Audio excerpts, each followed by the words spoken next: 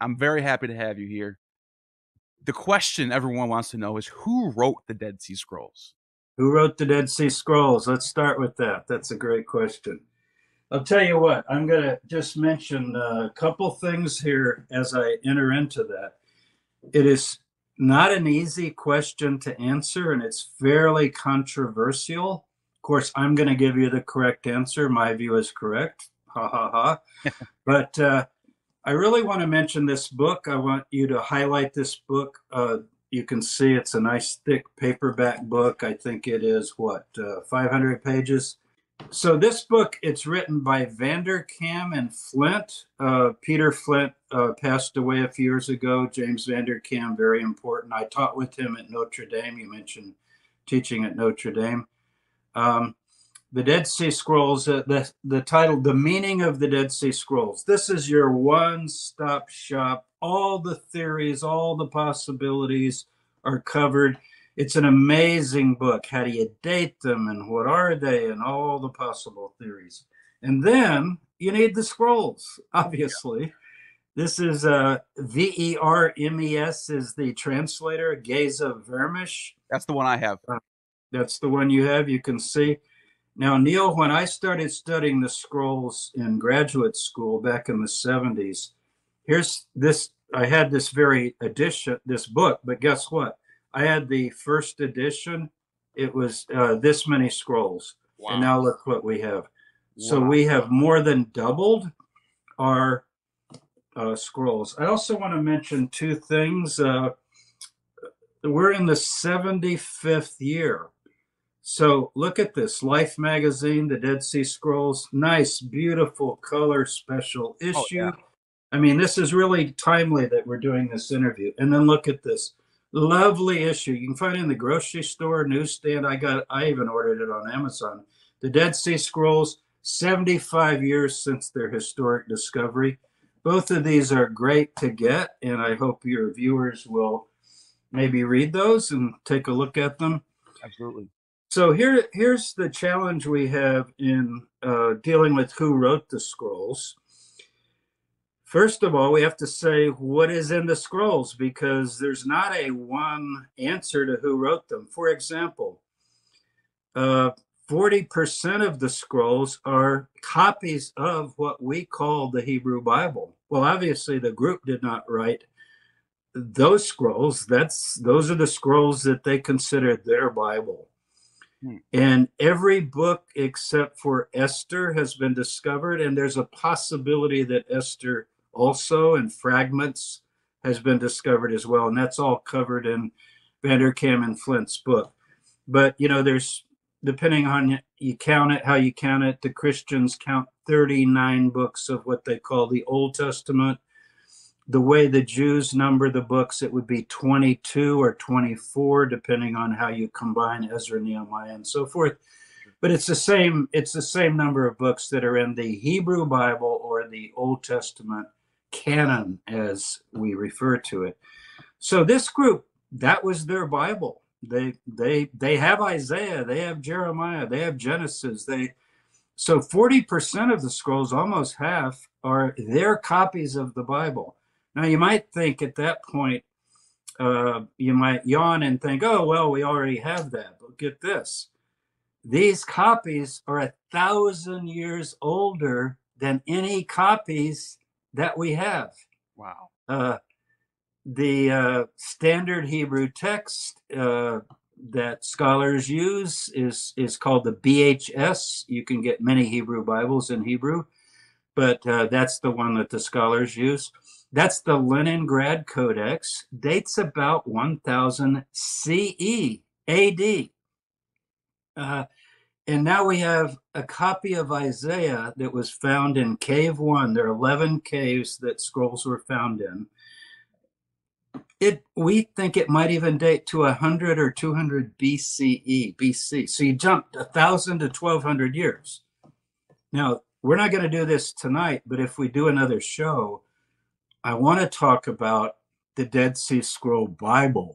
That will be interesting, because everyone wonders, if we've got a copy of Isaiah that's over 1,000 years older than the copies we had, the Leningrad Codex, which is the oldest complete copy of the Hebrew Bible, from the Middle Ages, is it going to read the same? Right. Now, everybody gets real nervous here, and you're going to hear the more fundamentalists and conservative scholars will tend to emphasize, oh, well, it's basically the same. There's some small spelling, differences and so forth. Well, it is basically the same if you'll define basically for me. But what about hundreds and hundreds of readings of extra interpolations, or rather, I shouldn't say interpolations, but extra material that's there? There's a lot of Wow. differences in the what we call the Dead Sea Scroll Bible. So obviously the group did not write those, but they're passing on their version of the Bible, or the Hebrew Bible is their Bible. Secondly, about a third of the scrolls, so 40% plus 30%, we're getting up there, is not written by the group either. So when you say who wrote the scrolls, I'm talking about books like Enoch, Jubilees. You probably, studied and heard a bit about these books. These are books that are not in the Hebrew Bible. They're not even in the Apocrypha, which are the extra books that Roman Catholics accept. They're books that they're usually called pseudepigrapha. I don't particularly like that term because it means false writings. I Wow. mean, should we really have a way of describing ancient writings as false writings? Yeah, I agree. As if there's true writings? I mean, it's just writings. I agree. And by the way, Enoch is quoted in the New Testament by Jude in the letter of Jude. I don't Yes. think he didn't think it was a false writing. That's I such guarantee you, he didn't call it a pseudepigraphy. He said, Jude, the seventh from Adam, prophesied saying. The guy who wrote Jude, whoever it was, it could have been the brother of Jesus. That's the traditional attribution. But he thought Enoch was inspired. yeah. This group thinks Enoch is inspired. They particularly love the book of Jubilees, and they have other books like that are books not in the Hebrew Bible, but books known to us. And they studied these books, and the reason they love Jubilees is it uses the calendar that they approved of. We'll get to that in a minute. It's a little bit later tonight or during this session. We're doing it in the evening. Now, so that leaves what? We got 40, 50, 30%, right, of other scrolls written by the group. So when people ask who wrote the scrolls, that's usually what they meant. What they mean, obviously. They're talking about what we might call the sectarian scrolls. But sectarian is also a little bit of a problem for me because I want to give all groups of Judaism equal status. And if you start talking about mainstream Judaism is this and the sect is this, you've already diminished it and put it down, right? Just like we talk about cults and sects. Oh, this person's a member of a cult or a sect, but this other person is a Baptist or a Presbyterian. Those are like the approved religions. We don't want to do that if we're doing history of religions. I'm not real keen on characterizations of them, but as you'll see, we'll get into the question of the Essenes. So the common opinion that you're always going to hear is that so-called sectarian material, and I'm going to tend to call it the text that the group themselves produced. It would be like the Christians, the early followers of Jesus, produced the New Testament, their own writings, and it wasn't put together in a book, but letters of Paul and the early Gospels and so forth. Well, this group wrote things themselves, which is their own understanding of who they are and what they believe and what they're waiting for and what they're expecting, in a similar way that we study some of the New Testament documents to understand the Jesus movement and the early followers of Jesus. So who were those people? Now that I've clarified what I mean by who wrote, who are the people that wrote the so-called sectarian scrolls, or what is this group? And what people tend to do is they want a label, right? So for example, in the New Testament, you read about Pharisees and Sadducees. You recently read, I believe you told me that you spent some considerable time reading book two of Josephus, the historian, the Jewish historian, first century Jewish historian, born in 37 CE, lived up through the Roman War into the 90s CE, and of course was a general in the Jewish revolt for a while until he surrendered to the general Vespasian, who later became the emperor. So Josephus, in writing the Jewish War, it's written around 75 CE. He's living in Rome in the former palace of the Emperor Vespasian, and he's writing the Jewish War, the history of the Jewish War that he had actually lived through and been part of and been an eyewitness to. And at one point in book two, and everybody should read it who's interested in the scrolls, for many pages, he briefly tells you the Pharisees were this, and the Sadducees were this, and the Zealots were this. Four different groups, but the three main ones are the Pharisees, Sadducees, and the Essenes. And for Essenes, he goes on page after page after page. He goes Like in he's depth. really interested in this one. I would say it's easily 10 times more information on them Yep. than the brief paragraph that he gives for the Pharisees and Sadducees. And since they're not mentioned by name, at least, and we can talk about that in the New Testament, like you go all the way through the New Testament, it never says, oh, and then an Essene came up and said to Jesus. So they're not mentioned. Everybody's heard of the Sadducees and the Pharisees. But here's the problem with just, we could just end it here with that question and go on and say, oh, well, the Essenes wrote them. But here's the problem. If you look at what Josephus says about the Essenes, some of it does fit what we read in the scrolls about this group describing themselves. Some of it does. For example, communal living, very strict interpretations of Torah, quite a few other things. But there's huge, important pillars of the faith, of their faith, that Josephus does not mention. For example, he never says that they're apocalyptic. This group is probably next to the Jesus movement, which is more first century. This is probably flourished. I would tend to date the scrolls a little later than is the traditional view. Traditional view is it's during the Maccabean period and certainly after, the early Hashmoneans. I would go a little further down into the first century BCE, maybe 75 or so, right in that period, and on down with the Romans coming in 63. Remember, the Romans came in 63 BC. And that's a good point because Pompey the Great is around is he's in the East in that time, conquering Asia That's Minor, right. Judea. So we're gonna get into this, but the War Scroll could be reflecting that because obviously we'll get into that though. It could be, yeah.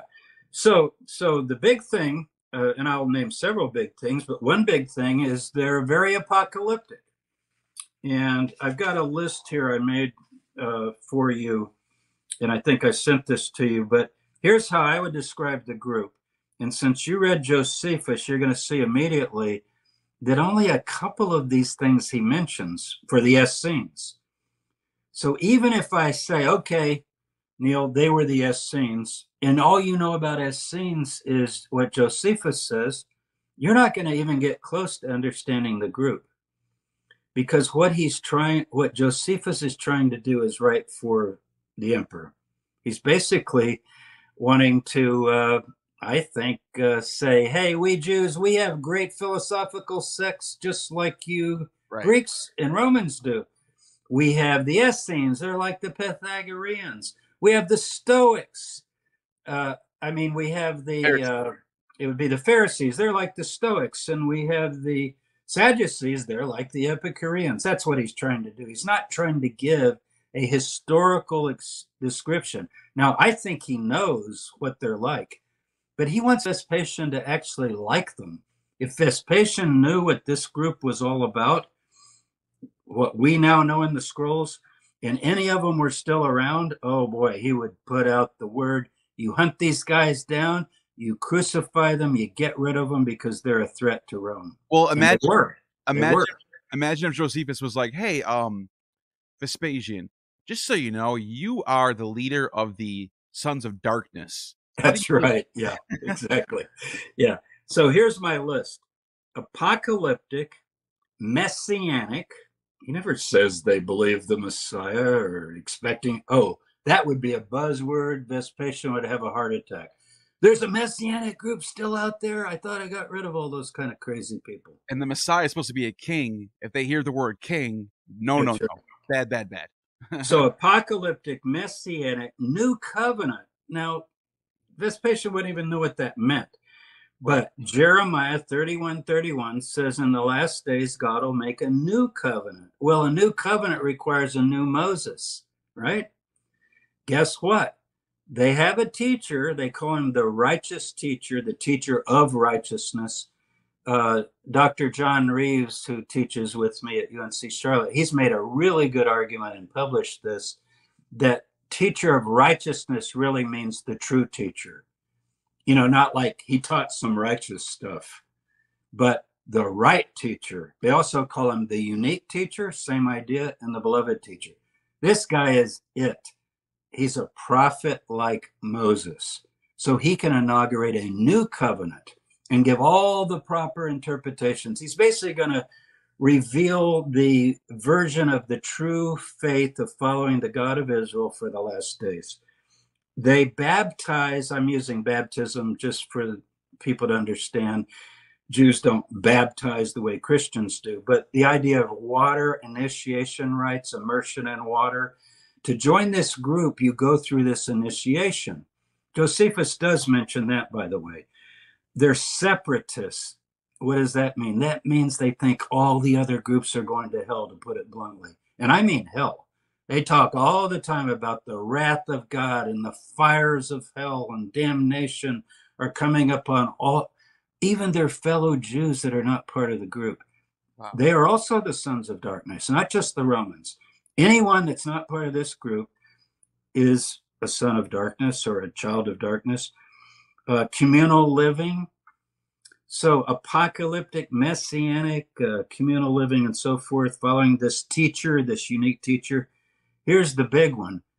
If you ask them, what are you doing out by the Dead Sea? Why did you retreat to the wilderness, as it's translated in the old King James? You know, well, do you remember when John the Baptizer, this is a bit later than this group, but he's asked, what are you doing? Why are you out by the Jordan River, which runs into the Dead Sea? Why are you out here? He says, oh, I'm the voice of one crying in the wilderness, prepare you the way of the Lord. Isaiah 40, verse 3. Guess what?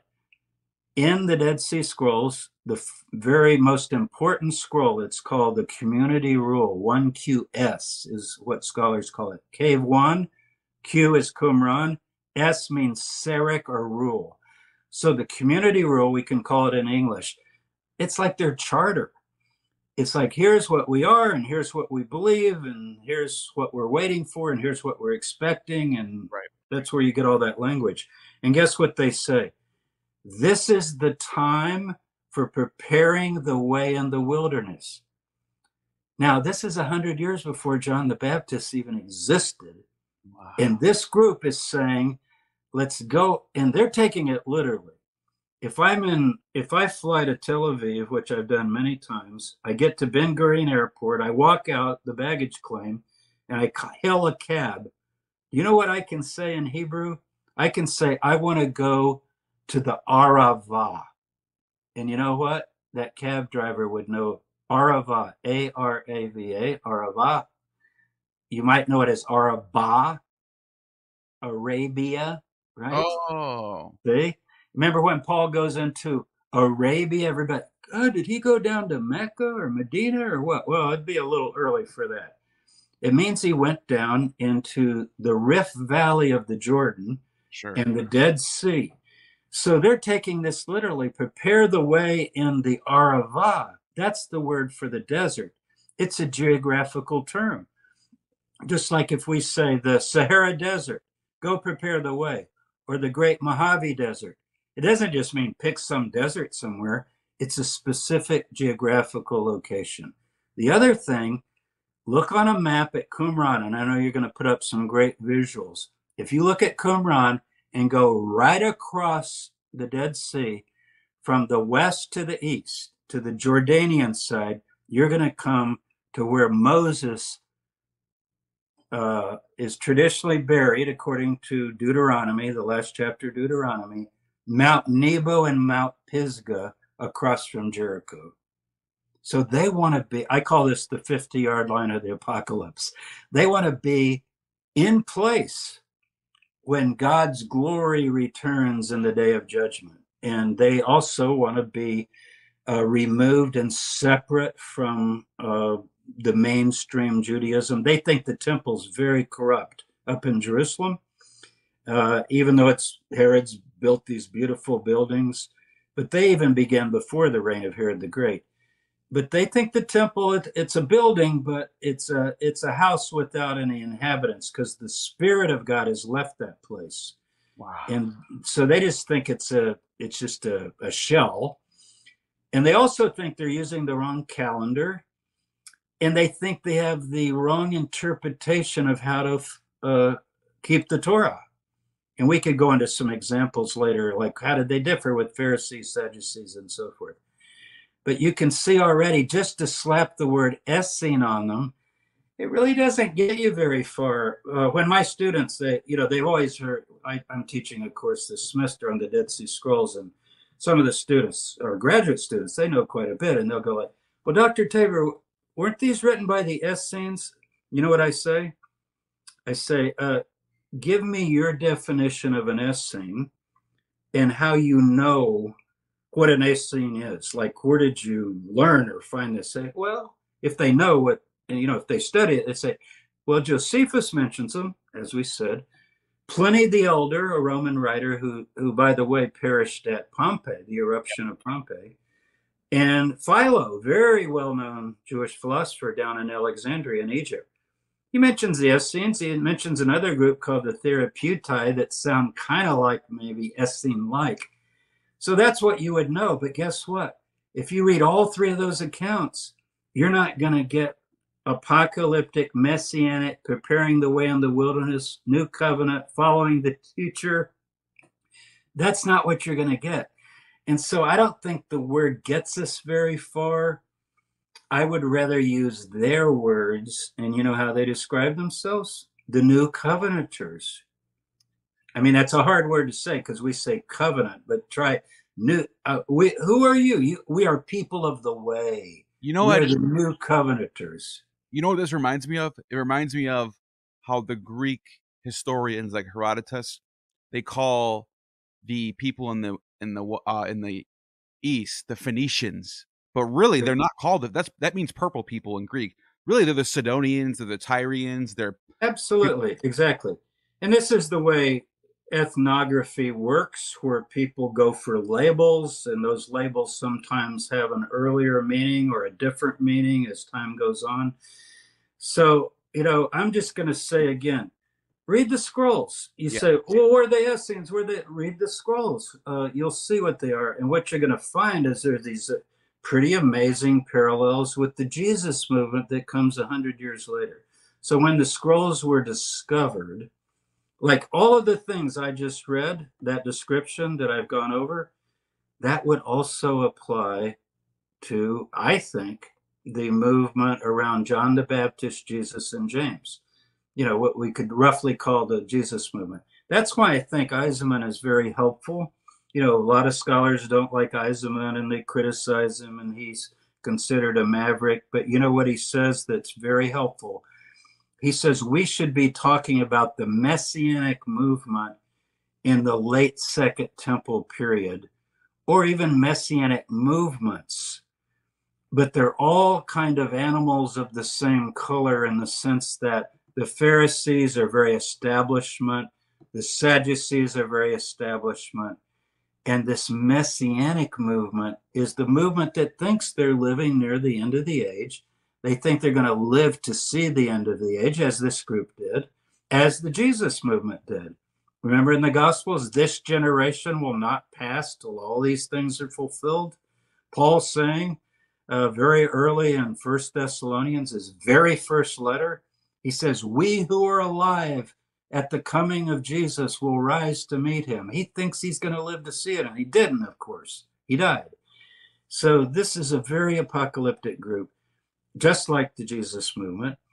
And think of it as kind of streams of apocalyptic messianism flowing through history, starting around the time of the Maccabees. I like 100 BCE to about 100 CE. It's a nice 200-year period that I study. That way you can include Bar Kokhba, whom, as you know, was another Messiah that came after the 70 AD destruction of Jerusalem, around 135. But that shows you messianism is still thriving, and the Romans still have to deal with it. And Hadrian, believe me, he was very well aware of this and was very, very determined that this would never rise again. And he actually hunted down anyone who could have a possible claim to the bloodline of King David. Wow. And often would execute them. And Vespasian did the same thing. He was hunting for people that could maybe have the pedigree to claim to be the Messiah. So that would be my long answer to who wrote the scrolls. That's a good answer. The who wrote the scrolls is the group described in the scrolls. They wrote the scrolls as far as the 30%. But there is the possibility that Stephen Goranson has suggested, and I've always found it attractive, that these people do call themselves the doers. Yes. The doers. Very interesting. Paul says, not the hearers, but the doers. He refers to that in Romans. Jesus said, don't be hearers of the word, be doers of the word. Just this idea of being a doer, right? James has that in his James has it as well. So guess what? In Hebrew, osim. Now, listen. Osim haTorah, the doers of the Torah. Osim esim. Very, very close. If you put it into Greek, you could see how. So it's possible that Goranson's right, that Essene is just saying the doers. So, the doers of the Torah. Well, then you have to ask, well, what was their view of being a doer of the Torah? And that's where you're going to get this exclusive, separationist, we are right, everybody else is wrong, children of light, children of darkness. And since you mentioned it, let me just throw in case I might forget. I mean, we could do a whole show on parallels between the Jesus movement as we know it in the New Testament and as we know it in the movement in the scrolls. But sons of light, sons of darkness, you mentioned. Yeah. Guess what? In all of Jewish literature, I'm talking about Hebrew Bible, so-called pseudepigrapha, Apocrypha, the Mishnah, the Talmuds, the Tosefta, all of Jewish literature, the phrases, children of light, children of darkness, we find only in the scrolls and one other place. Where's that? Paul, in First Thessalonians, talks about you are children of light. Oh, yeah. And Jesus says to his followers, you're the children of light, not the children of darkness.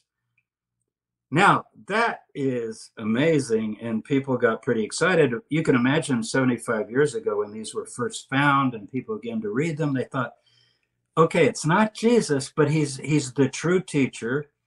It's not Jesus, but this guy brought the new covenant. It's not Jesus, but this guy talked about sons of light, sons of darkness. You see, you could go make all these parallels.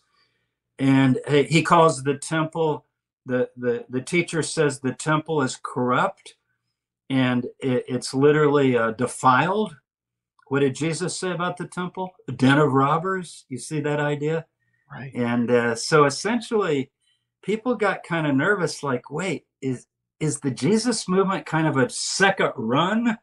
Like the Essenes kind of died out and their prophecies didn't come through, and then it got revived in the first century.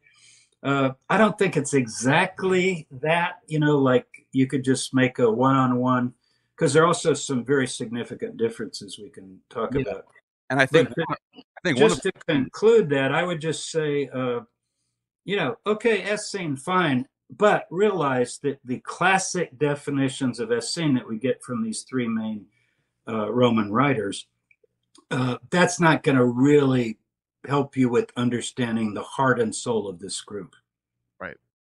And I think it's also important to mention in book two of the wars, Josephus talks about there being two different kinds of Essenes.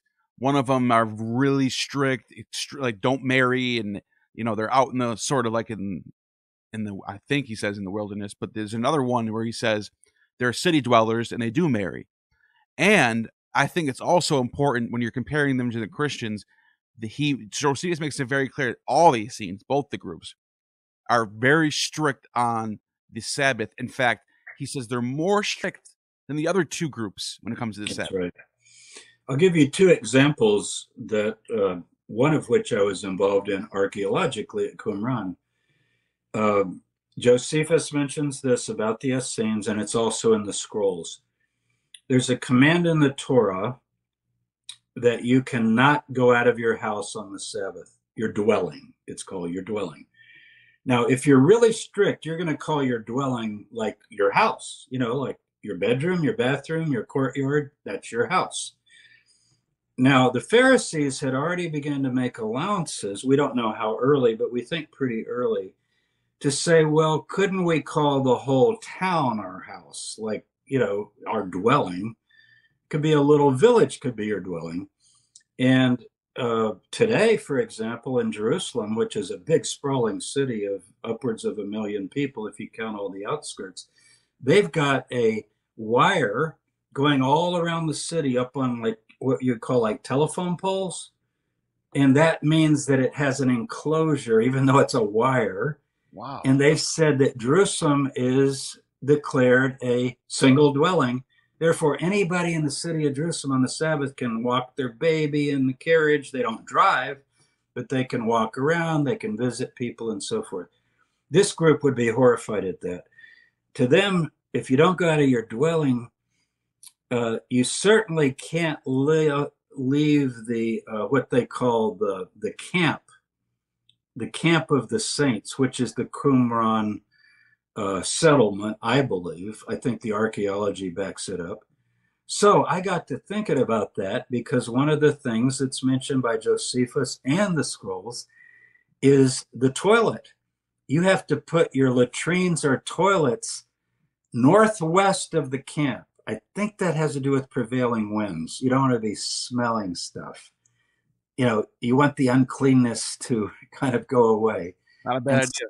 Yeah. And secondly, it's got to be out of sight, so that if you're in the camp and you look out across the desert and you see a few people up there relieving themselves, squatting down, that's like, I don't want to see that. I'm trying to have some holy thoughts here. And so Josias and I, Joe's an anthropologist, friend of mine, several years ago, and we published this. It's in Dead Sea Scroll Discoveries. We published it. No, I'm sorry. It's in the Qumran Journal. It's in the Qumran Journal, not Dead Sea Scroll Discoveries. I'm trying to think where we did it. It's been several years, but anyway, it's published, and I have blog posts on it and so forth. And we went northwest of the camp, paced off 1,000 cubits, went a little further than that. And there's this kind of rock formation just to the northwest, and behind it, we began to do soil samples. And then we also did soil samples in other areas as a kind of a blind test. And we had the soil tested. And as Joe put it, it's a toxic waste dump for human waste. We even found the remains of tapeworms in some of those remains. Ooh. And so Josephus says, isn't this admirable? They would not go to the toilet for 24 hours from sundown Friday to sundown Saturday, keeping the Sabbath. And my students always giggle when I say that because they picture like as soon as the sun's down and they announce it, okay, the Sabbath's over, they'd all be running, out of the camp to head out for these latrines. Uh, and we think the tapeworm thing, Joe does medical anthropology, that's his field, Josias, and he thinks it might account for some of the skeletons that have been looked at. Many of them are dying in their 40s and 50s.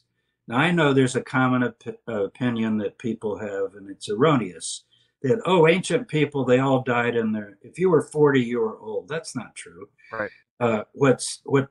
Where you get those averages is that if you had like 5 children, how many are going to reach the age of 5, 6, 7, or 8? Then they're probably going to survive on up to say 50 or 60. But it's not like everybody died at 30 or 40. But Joe's worked a lot with the skeletons at Qumran. There's a cemetery right by the settlement with 1,100 graves. They haven't all been excavated because it's against the law to excavate them. But over the years, before the laws were enforced, people did examine some of the tombs as samples. All male for the most part. I think they found a couple of females, but on the fringe. And Joe concluded that those are later burials that maybe the Bedouin used, over the ages as there's a cemetery, we'll just kind of add our people to this cemetery. Sure. But anyway, he speculated, and it's speculation. We call it the high cost of being holy. So I'm going to be real holy and keep the Sabbath, and I'm not going to go to the toilet. But then as soon as the Sabbath's over, I'm going to go to the toilet, and I'm going to, relieve myself with a whole group of other people. And then I'm going to walk back to the camp. And before you can enter the camp, you have to go into the ritual immersion pool. I've just been out walking in this area where people are doing their business and then covering it over with dirt. No, remember, Josephus mentions that. He said, everybody gets a shovel. If you join this group, you get a little paddle or shovel. We've actually found a couple of those. Wow, I didn't know why he said that. Yeah, because they got to cover their poop. Oh my God, that's so cool. And the reason they got to cover their poop is that God's presence is in that area.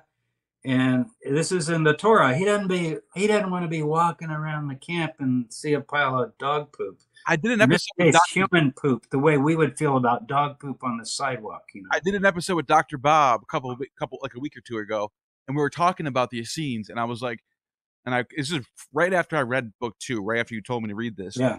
And it was fresh in my mind, and I said, Josephus mentions this weird thing. He says it twice, actually. They get a hatchet, or it says hatchet in my version, but which could mean shovel, I guess. But he says, I'm like, well, I don't know why it says that. Well, that's weird. But you just answered that question. That's really good. That's right. And we found a couple of those. You'll probably be able to pull the visual and put it up. So anyway, we felt like what's happening is they're walking in this soil. Now remember, they're out there for over 100 years. Way up into the Roman war, so maybe even 100. If you go from, let's say they were there around 75 BC, and then the Romans finally destroyed Jerusalem and come down to Jericho in the fall of 70. After destroying Jerusalem, they burned Jericho, they burned Qumran. These people are scattering. So you've had 140 years of people using the toilet in a specific area. If you've got 1,000 graves, dead people, how many times have those people used the toilet in that exact area? You see? Wow. So his theory is that they're going to have cuts on their feet.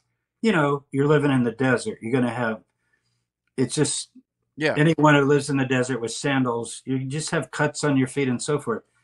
And then they're going to go in the mikveh, the pool, get infected, and they're going to put their eyes and their head under. All the orifices of the face are going to get infected, and of course now we can't see the organs or anything, but it just seems like the tapeworms could have been pretty rampant.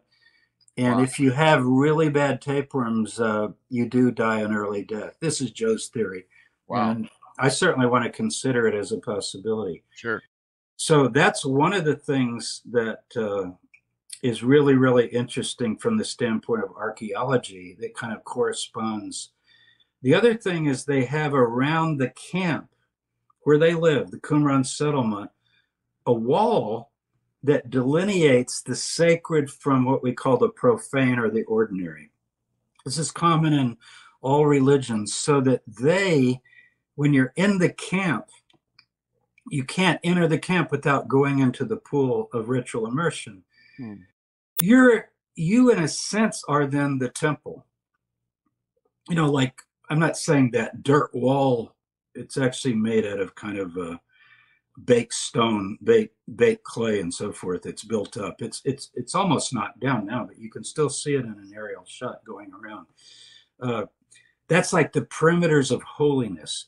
So when you've entered into the camp, you have to live a holy life.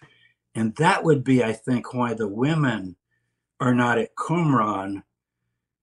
I think they can come to Qumran but not enter the camp, because the men in the camp have to keep themselves free from any kind of sexual thoughts or activities and devote themselves to holiness. So it's like separate from women. Remember in the Torah, it says if you have sexual intercourse with a woman, you cannot go to the temple that day. It's not because sexual intercourse is evil or dirty or anything like that. You don't mix bathroom things, sexual things. If you visit a cemetery, you can't go to the temple. It's basically sex, blood, and death, if you Wow. want to shorthand, right? Yeah. And this is not just Jewish. Did you Oh, know the Temple of Athena has the same rules in Corinth? We do you know? found inscriptions, and it says if you have had sex the night before with your wife, you Yeah. can't come till the Do you know? next day. Do you Yeah. have you ever read the Zendavesta, the Zoroastrian text? I've read some of them, but I'm not joking. they say the same thing. It's Yeah. almost the same, except they're even stricter. They're like, you can't even cut your nails off. That's an Yeah. abomination. If you cut your nail and leave it on the ground, that's like the spirit of Angra Manu Yeah. is within all dead skin, nails, hair. You can't Yeah. cut if you cut your hair, it's got to be brought away out of the city. All that stuff. So like to your point, this is the norm in all It's these pretty universal in antiquity, and it has to do with what Eliade is the famous University of Chicago professor. He wrote a book called The Sacred and the Profane. Very important book. And he's making this point, and he shows how universal it is. I was at Chicago when he was still alive, so I got to take a course with him. Amazing scholar of history of religions. And so sex, blood, and death, if you ask why those things, those are the signs of mortality, right? In other words, Jesus says in the resurrection, just to take one example, people are asking, well, if somebody died and then somebody else married the person, and whose wife will the whose husband will be with this woman, or whose wife will she be, and so forth. And he goes, no, no, no. The resurrection is not gendered. It's not male, female. Paul says some of the same kind of things. So it's not that sex is wrong, but you don't mix it with the sacred in the sacred area. You don't have sex in the temple, in other words, the opposite of some of the Greek traditions. And then blood, it could be menstruation, it could be any kind of blood, and then death, particularly. And Mary Douglas, a modern anthropologist, she wrote Purity and Danger. It's the same idea. Purity, where you're okay, and then danger, where you could get zapped.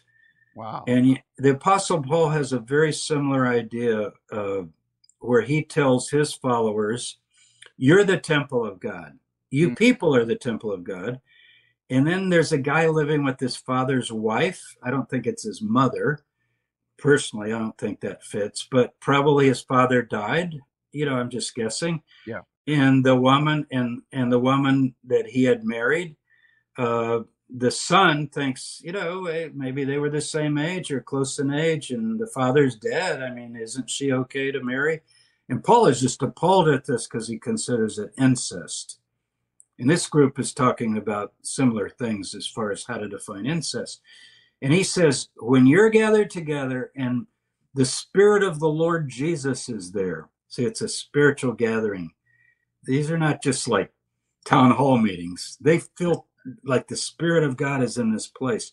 And he goes, and my spirit is present. So Paul actually thought he could project like his spirit as the true teacher, I think. That's crazy. And he said, deliver this guy to Satan, kick him out of the group for the destruction of the flesh, that his spirit may be saved in the day of the Lord, that he thinks is coming very soon.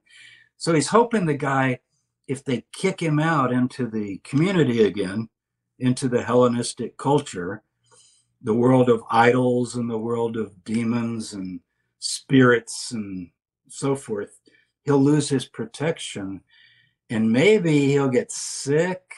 He says that he could maybe get sick, maybe he'll have an accident, maybe something could happen to him that'll shake him, and then he might repent in time to get back into the group. Wow. So there's always this idea that that basically this group of the saints are holy, their camp is holy, and they in effect are replacing the temple.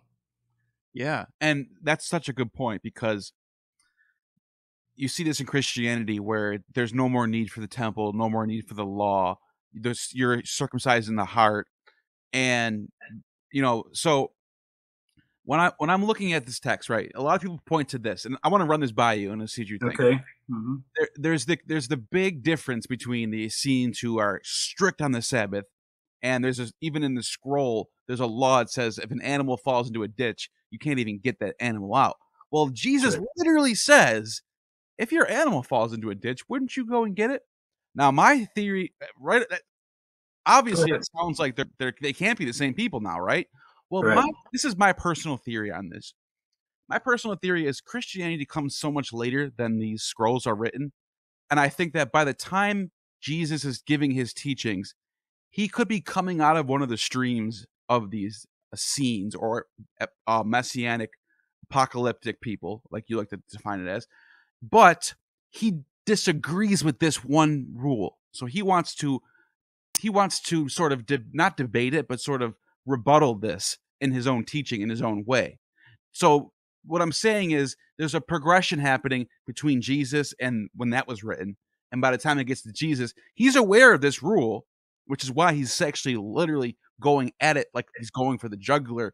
He's trying to refute this law. That's what I think. What do you think about that? I think that is very close to likely.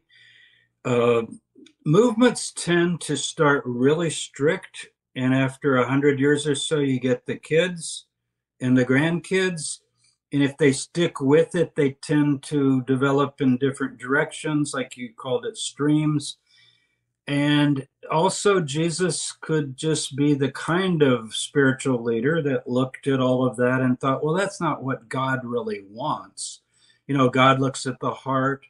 He probably would quote things like, well, we know he quotes Hosea 6 about, I desire mercy, not sacrifice. Sacrifice standing for the temple and the literal adherence of clean and unclean and so forth. So he seems to be, I don't like the word liberal because that has all kinds of modern political connotations. But let's say he has a more humane interpretation. And on the Sabbath, there's another passage that goes right in with the one you're quoting about getting the animal out of the pit. And that is the disciples are picking grain one day as on the Sabbath, as they're walking along. They're famished. And the Pharisees, according to this text, it's Mark 2, and it's also paralleled in Matthew 12. And Matthew redacts it and adds quite a bit to it. But in Mark 2, it's really interesting what Jesus says. And this would go along with what you're saying. He has a different approach to this kind of thing. In the scrolls, they mention that you got to prepare your meal before the Sabbath. Now, if you're hungry and you're walking along, it's like a barley field. Some of your viewers may have been familiar with like wheat harvesting or something. I remember visiting my uncle in Texas, and he grew wheat. And when that wheat was ripe, my cousin and I would walk through, and we could take our fingers like this and put them together and just go up on the stalk, and your whole hand would be full of the wheat grain. Wow. With and you could pop it in your mouth and eat it, Yeah. and you get the wheat germ and everything, and it after you chew it a while, it gets kind of like gum. Then you spit that out. You got all the nutrition. Right. Now you can live on that. You're getting the goodness of the grain. You're basically spitting out the gluten, the sticky stuff that's left after you chew it. So that's what they're doing. But technically, you're violating the Sabbath, because doesn't the Torah say prepare your meal before the Sabbath? Right. You should have already prepared that grain if you want to eat some grain. You should have plucked it before and put it in a little bag and, had it ready. So that's part of it. Also, the Torah says you can't harvest any kind of work. And the Pharisees had this whole list in the Mishnah, it's 39 kinds of work.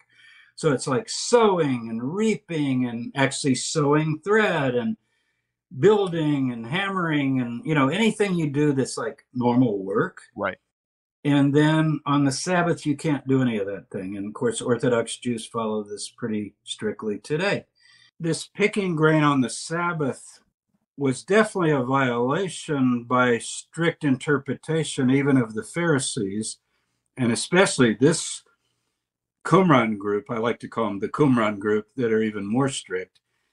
But what does Jesus really say in reply? It's very interesting. Just like he says, who wouldn't take an animal out of a pit on the Sabbath, showing a completely different orientation, even though, as you said, he's got all these other parallels in his movement to the group in the scroll. But that's a very strong difference. So you know what he says? He says, you're criticizing us for picking grain on the Sabbath. What about King David? He went into the temple in his day. It was a tent, not a building then. And he took the holy bread. It's called the bread of the presence. It's only for the priests. He just passed it out to his troops because they were starving. And he definitely violated the law. So basically what Jesus is saying is like, oh, excuse me, we violated the law? David violated the law. Sometimes violating the law is like a thing we do. You see what he's saying? He's not defending that it's okay. He's just saying David broke the law and was blameless. And then he says, and this is the amazing, the Sabbath is made for people, not people for the Sabbath. Wow. Now, if you expand that, that would mean that all laws have a sort of what we call situational ethic to them, which is common sense. My favorite example with my students is Anne Frank hiding in the attic in Amsterdam. Nazis knock on the door. We heard that maybe there was a Jewish family that is coming and going, or just stories about you have. Oh no, we don't have anybody. Search the attic. And apparently they did. They searched, but they were in a hidden area. Right. So what are they supposed to say? Like, oh yeah, we don't believe in lying. There's a commandment. We're Christians. Thou shalt not lie. They're up there. I guess you'll have to take them and send them off to the gas chambers.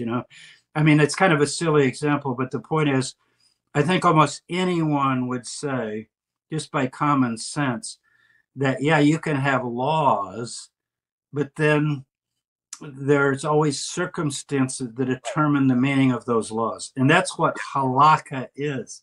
Halakha is the interpretation of how to keep the Torah. Now, this group is very strict.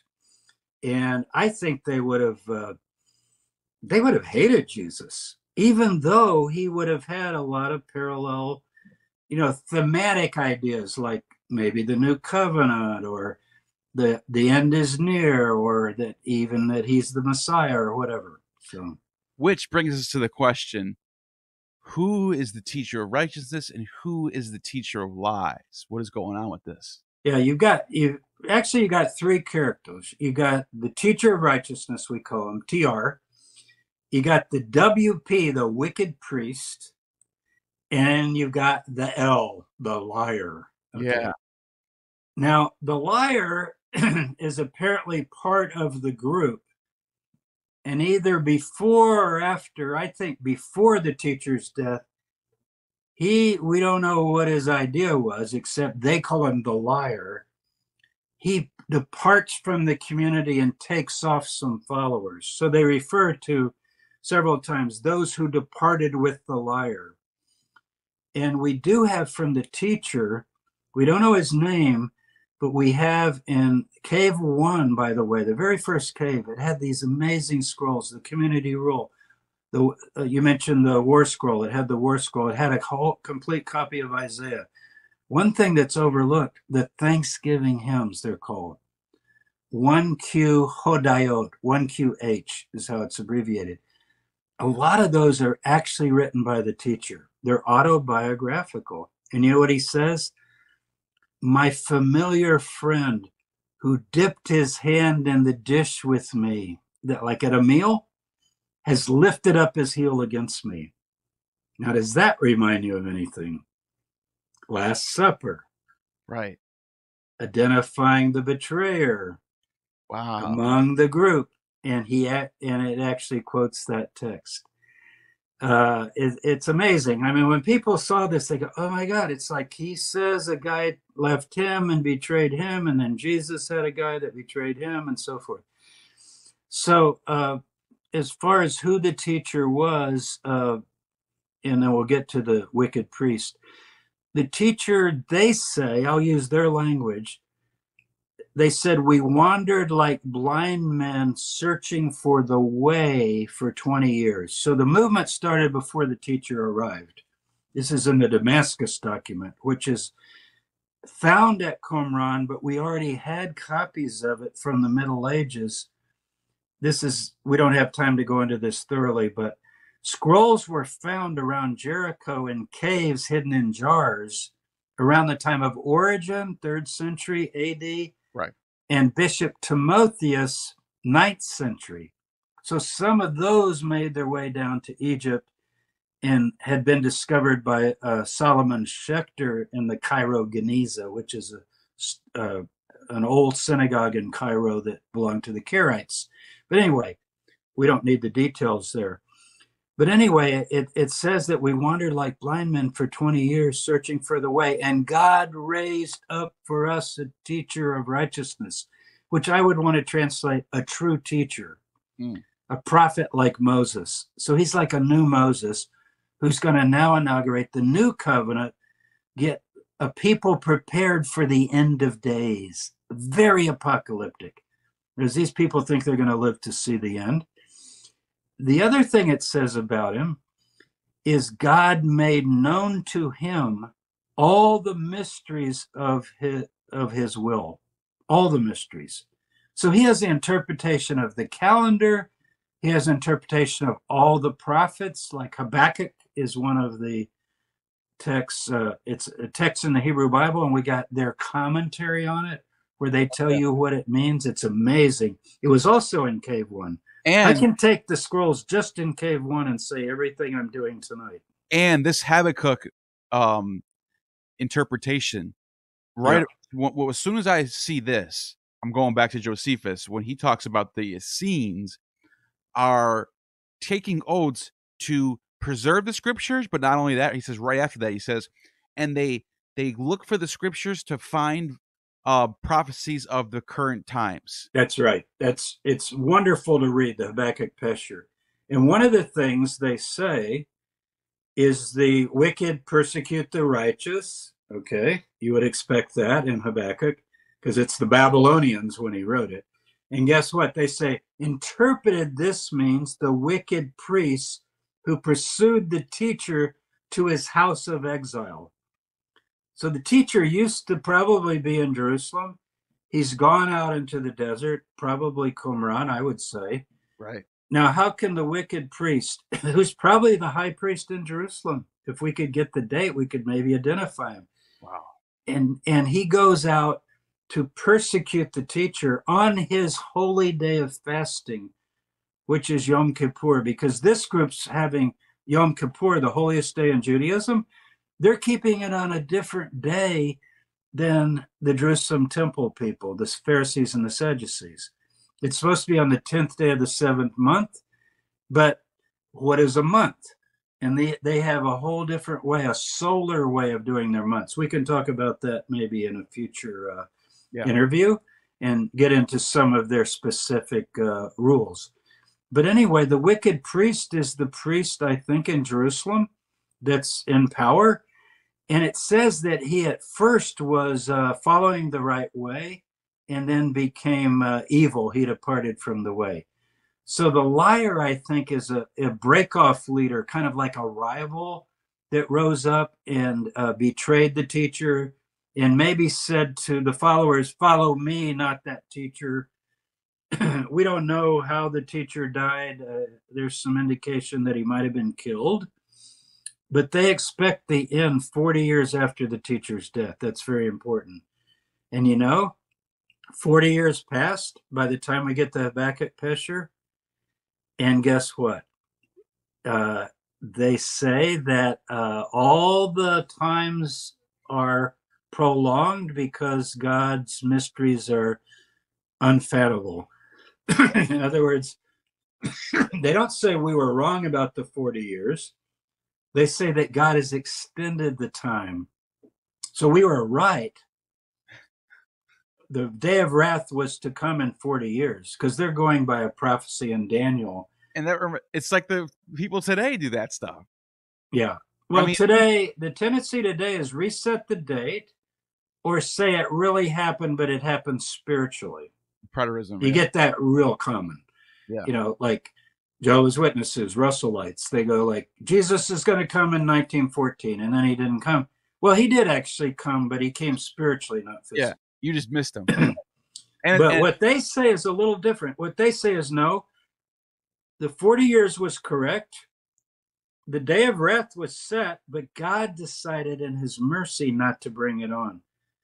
And now there's no more calculation. Like it could come tomorrow, according to them. They're just ready. So that's going to ramp up the apocalypticism like you wouldn't believe, because they don't think there's anything else to be fulfilled except the intervention of God.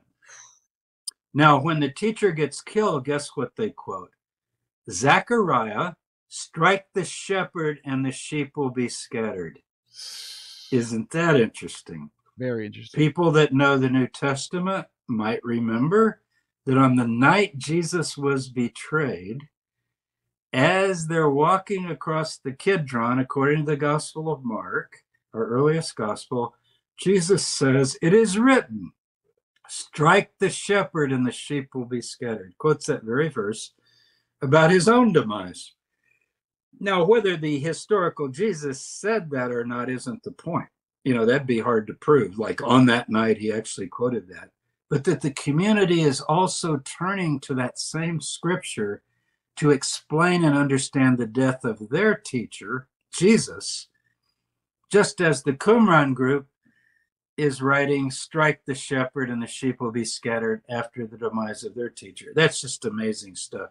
It shows they're all swimming in the same kind of general stream, but then it's got branches that go out and so forth. And I think these people that live outside towns and villages, and notice Josephus says outside, not inside, because they have their own holiness rules, their own meal preparation. Like they wouldn't go into any village or city, not even Jerusalem, and like drink water from a cup that another Jew in the city might invite them and say, come to my house, here, have some water. No, I can't drink out of that cup. I can only use the utensils from our group, because they were very much into ritual purity. Jesus is touching lepers. He's talking to women, even talked to a Samaritan woman. He's not that strict on the things that they thought were so important. And it's a different way of being religious, but he has all these other parallels. So I don't want to call it liberal Essenism, because that I just don't like the connotations of the word liberal. but it's accommodating. It's more accommodating to human need and human welfare. But it's also important to point out that the New Testament goes out of its way to sort of highlight the differences between John the Baptist and his followers and Jesus and his followers. When Jesus is asked, "How come you're not being like John or doing or you know what I mean?" Like they sort of highlight that there is sort of a Especially on fasting, right? Yeah, he yes says, on the issue yeah, of fasting. That's what it was. that's right. That's right. And yet, John, I would say, he's usually been pictured. Well, if anybody was an Essene, it was John. He was really strict. And he does seem to be stricter on some things, like, he's a strict vegetarian. He doesn't drink wine. He has a Nazarite vow, it's called, it seems. But he also has some accommodation tendencies, if we're to believe the little bit that we have of him from the source that the scholars call Q, which is this two-source saying material that's in Luke and Matthew, because there he does talk to tax collectors, Roman soldiers, and so forth, and he does address them. So I think even John would probably be considered too accommodating for this early stage of the group that we see in the original scrolls. They are really strict. And the people that are outside the cities and villages, they do gather once a year down at Qumran on the day of Shavuot, which is Christians call it Pentecost. They gather and they all renew the covenant. And in the scrolls, then it does mention men, women, children all together for the annual festival of the renewal of the covenant. But there's a whole plateau area that they could stay. They probably put up their tents and so forth. And I don't think they were invited into that inner camp where the celibate males are living, because that would, defile. They would consider that defiling. So, Wow. Well, is there anything else that you think needs to be said regarding these topics before we close this out? if we do other shows, there will be other Sure. things that we could talk There's about. because there's so Uh, much that we can get into that we just touched the surface here. exactly. Yeah.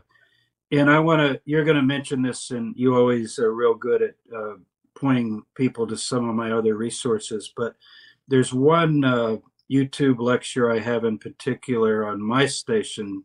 It's James Tabor Videos on YouTube that I think people would really appreciate hearing, because it gives the details of this teacher and his death. And Absolutely. that's Dead Messiahs Who Don't Return.